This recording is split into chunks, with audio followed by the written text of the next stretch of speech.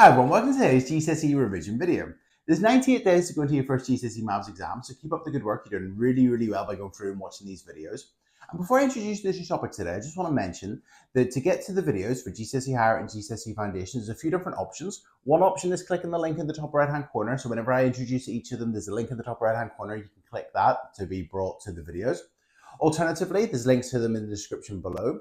Also, you can go through the website. You can go to Corbettmaths, and on Corbettmaths, you've got GCSE revision in green on the homepage. If you click that, then you've got 100 days. Then you click that, and then you've got 100 days 2025, and you can go into the Higher or Foundation that way.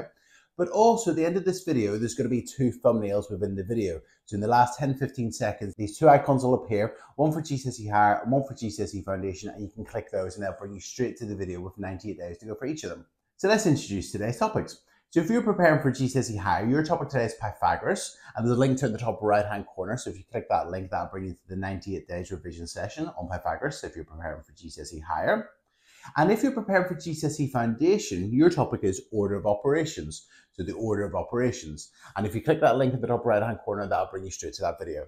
Also remember, for both the GCSE Higher and GCSE Foundation, there's links to them in the description below. And also at the end of this video, there's going to be those two icons, or you can go through the website as well. But anyway, I really hope you find these videos useful and keep up the good work. Cheers. Bye.